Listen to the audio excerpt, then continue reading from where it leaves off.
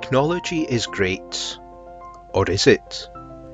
It seems we do everything online these days. I buy train tickets on my phone and do my shopping on my computer. Whether you need entertainment, transport, or even education, whatever you need, there's an app for it. Technology is great, except when it isn't. The first time I tried teaching online was a disaster. As soon as I asked students to join a breakout room, everybody left. I've been teaching for years, so I should know what to do. But I had never been an online student, and I didn't understand how students would respond to technology. I didn't design for the people using technology, and I needed to think beyond myself. To do that, I set up interviews.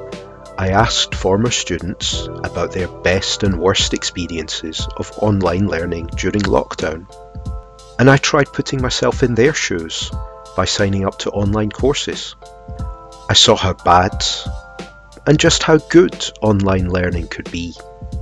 The key was to use technology, but to design for people. I changed the way I teach by creating videos like this one so students could absorb information in their own time. This means we can focus the time we have together, whether online or in person, on interaction and practical work. My students now produce work they are proud of and learn practical skills they know they can apply. And I'm proud that students are learning useful skills, not just remembering information. I've learned that technology is only as good as the way we use it. I'm still delivering online learning, but I'm designing for people and using technology to support their learning. Technology is great if you use it right.